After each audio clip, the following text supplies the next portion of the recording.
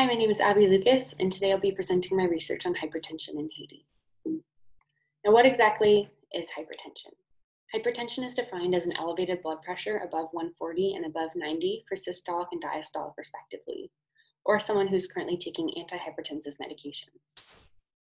Hypertension is also characterized as a non-communicable disease, and it affects nearly a quarter of the world's population.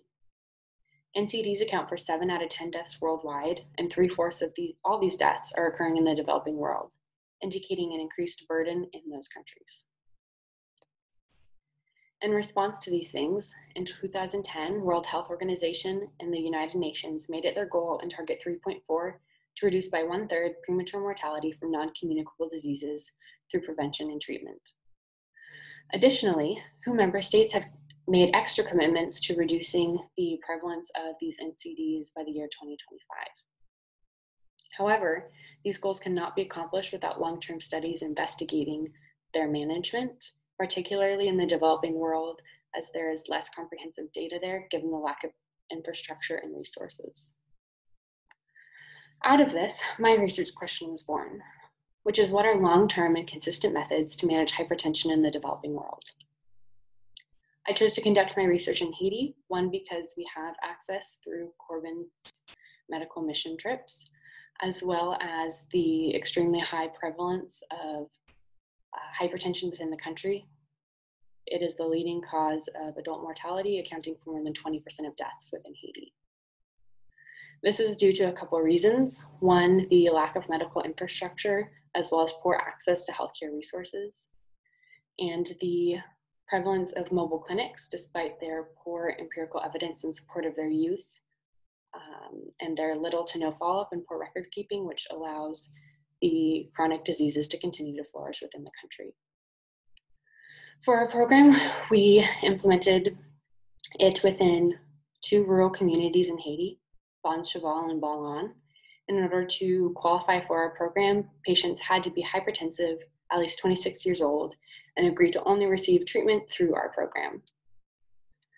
The methodology for the sequential quantitative-qualitative study involved training for the community health workers, informed consent for all research participants, monthly blood pressure checks, and biannual physician visits, as well as an electronic medical record system where all patient charts were kept, and the PI was blinded during analysis, and a 2-way ANOVA was used for quantitative data analysis.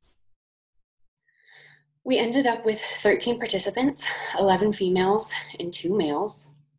The average age was 60, average BMI was 27, and 8 of our 13 participants were either overweight or obese. This table here kind of summarizes all of our demographic information, but I hit the most important things. This graph here shows that there is a positive correlation between BMI and elevated systolic pressure, which matches the findings of many other similar studies. This shows the average initial and final blood pressures for all of our participants. At the beginning of the study, our patient's average was 160/101, which is definitely hypertensive. And at the conclusion of being treated for 14 months, the average was 137/81. This graphic here shows that the decrease from beginning of end to our reporting period was significant. However, at the end, there were 3 participants who remained uncontrolled. And as you can see, that number went up a little bit from where their initial number was, which is due to one participant whose number spiked for some reason at his final reading, even though he had been controlled majority of the study. This leads into our quantitative findings regarding compliance.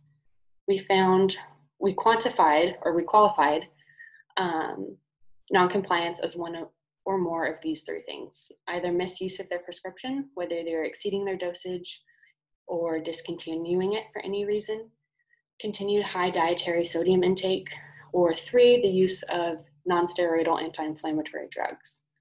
All participants had been educated about these things and made aware of the consequences of continuing to do them. To summarize our findings, there's a significant decrease in blood pressure, a positive correlation between BMI and hypertension, and compliance was found to be an issue in managing hypertension.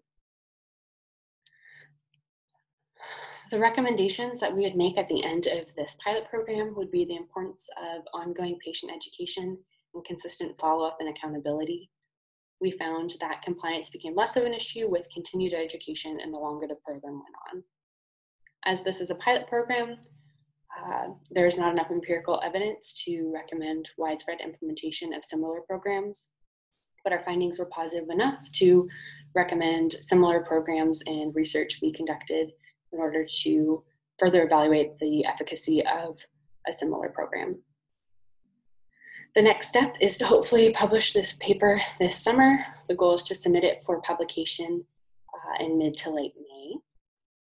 And a few special acknowledgements I'd like to make would be one, to Corbin University and the medical mission team, as well as Dr. Sarah Comstock and Empower Haiti Together, which is the program we partnered with to do this program. If you have any questions, I would love to answer them, as in order to meet time limits, there's a lot of information I had to condense. So just give me an email. Okay, thank you for your time.